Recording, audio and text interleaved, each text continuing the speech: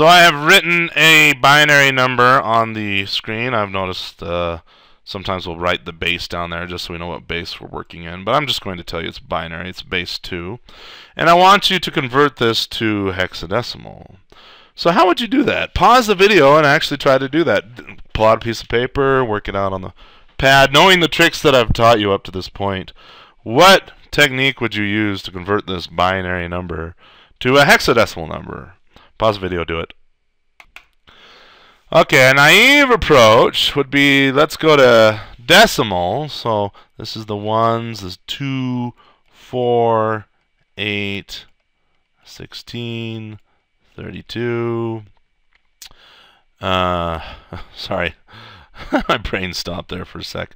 64, 128. So we have 128. We have 132. We have 116. We have 18 and 12. So add all these up. So looks like 10 plus 10 is 26. So 26. 2 plus 2 is 4. 5, 8. And then 186. So there we go. 186. And then how would I convert that to hexadecimal? Well, I haven't shown you how to convert a decimal number to hexadecimal, but I have shown you how to convert a decimal number to binary, and the idea is still the same as what we did with binary. Maybe you came up with that, and if you did, I applaud you.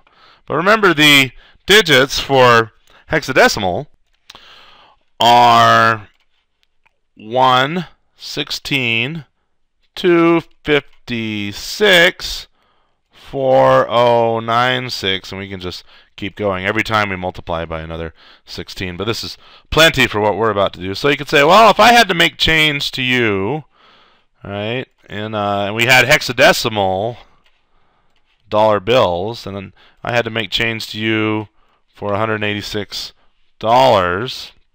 and this is decimal, right? Maybe I will write the base down here, base 10. And I only had these denominations of bills to give you. Well, I wouldn't hand you a $4,900 or $4,096 bill. That's, you'd come to my restaurant, like I said before, you'd come to my restaurant often. Nor would I give you a $256 bill, but I could break this up by 16. So how many 16s go into 186? Well, we can do the longhand way of doing math that I've learned in I believe it's 3rd grade. I remember Miss Wardrop, if I remember, she would teach me how to do this. 16 into 186, or maybe it was Miss Shumway, I can't remember. Okay, 16 goes into 18 once, right, and then we got 26, and then 16 goes into 26 once, right, and then that leaves us with 10, so 11, remainder 10. So I would give you 11 $16 bills, and then I'd have to give you 10 $1 bills. Well, so go into hex using our technique we used to go to binary. Let's go to hex. 11. What is 11 in hex? Well, I told you A, B, C, D, E, F. It's B. So to convert this number into hex, going through decimal, then we go B, and then remainder 10. Well, what's 10 in hex? That's going to be A. All right, now that's a long way about going through this, but you could, and if you came up with that, I do actually applaud you. That was very good work on your part. But that's kind of a headache, all right? I had to go to decimal, a base that I'm used to, and the only reason I went to decimal is because I'm used to that, all right? And then I used that decimal value to break it up into base 16, and I got BA, and I'm feeling pretty good, but oh man, what a headache. And let's not do stuff that we're used to. Let's think like computer scientists and think like computers, all right? That's the whole point of making these videos, is so that we can think like computer scientists. 16 is a multiple of 2. Did we not see that in the last video? And I counted all the way down using hex, and I counted all the way down using binary. And do you remember what the binary equivalent to A was? If I remember, I did all that counting. I started out at 0, then we did 1, and then we did 2, and so on and so forth. Eventually, we got to A, which is 10. And what was the binary equivalent? Do you remember? Look up the video if you have to. I'll pause while you do that. Okay, A, the way you write an A in binary is this. That's a 10 decimal, correct? All right, that's 8 plus 2 gives us 10. Well, wait a minute. Wait a minute. This looks a lot like this. Does it not? Does that make sense? I wonder. What do we do? We got a B here. What's B in binary? How do I break that up? A, B. So B is 11, right? That's just A plus 1 is B, right? So 11, which would look a lot like this, except we need to add a 1 right here. So 1, 0, 1, 1. That's our B. All right? B hex 1, 0, 1, 1 binary. But wait a minute. Wait a minute. What does this look like? What is this? Hey, look at that! Do you see? Do you see the pattern here? All right, I didn't need to go through all this work going to decimal and then from decimal to hex and that's just nasty. Forget all that. In fact, that's just cluttering up our screen, isn't it? We're taking up all this real estate I'm just wasting on your computer screen. You should be ashamed and never watch my videos ever anymore to learn this stuff. But here we go. All I had to do was say, well, 4 binary digits roll up like a hexadecimal single digit.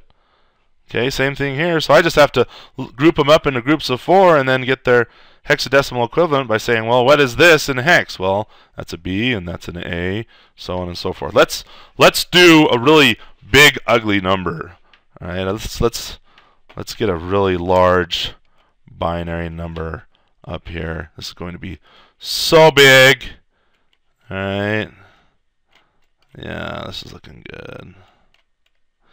Do you notice I'm kind of spacing them out in groups of 4? Maybe that's some foreshadowing. Oh, maybe I'm just breaking the rules. Who knows? There we go. And I don't know. There we go. So I have already cheated here. The first thing you need to do when converting a binary number to a hexadecimal number is, well, again, it takes 4 binary digits to roll up to like a single hexadecimal digit does. So all we have to do is group them up in groups of 4. And then these guys, if you think of them as mini odometers, they represent 1 hexadecimal digit. So what is this? This binary value? Well, that's an 8 plus 2 is a 10, which we learned is an A. And then this is a 7. Or it is a 7, sorry. It's 4 plus 2 plus 1. That's 7. Okay, there's 7. That is not decimal number, that's a hexadecimal. Remember, we're thinking hexadecimal.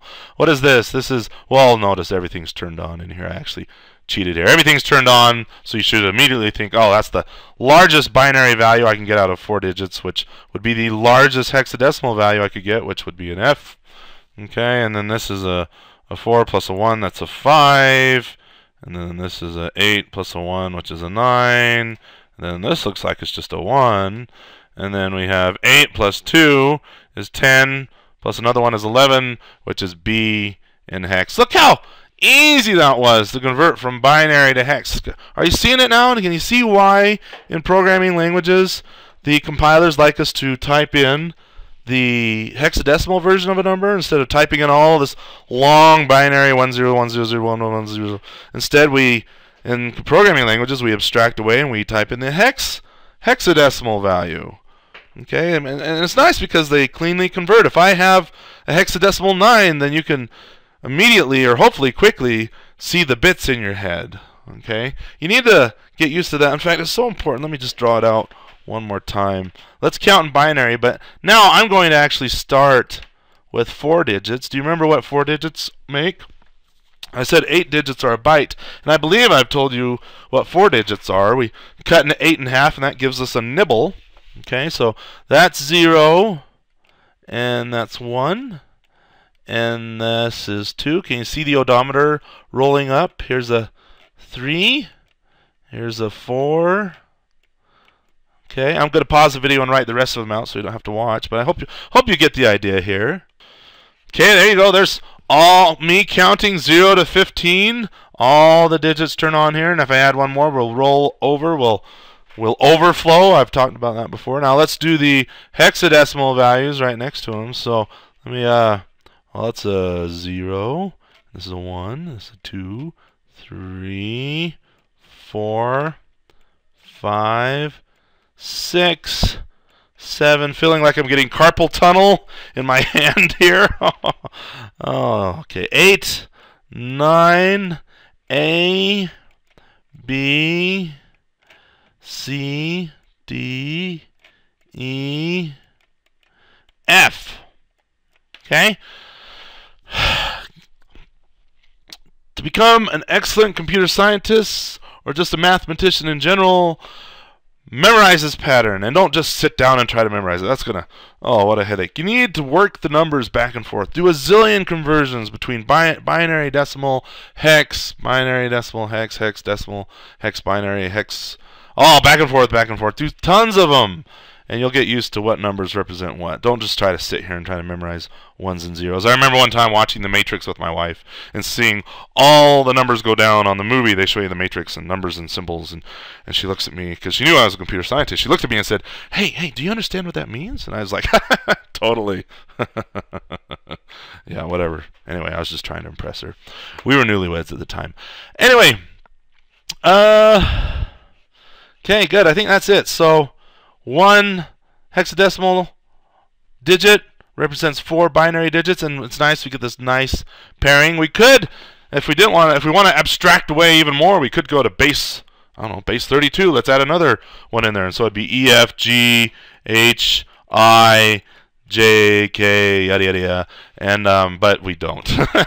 We stop at base 16. A, B, C, D, E, F, I guess, is hard enough to keep track of. So there you go, converting from binary to hexadecimal, and vice versa. If I gave you a hexadecimal number, then you could easily convert it to binary.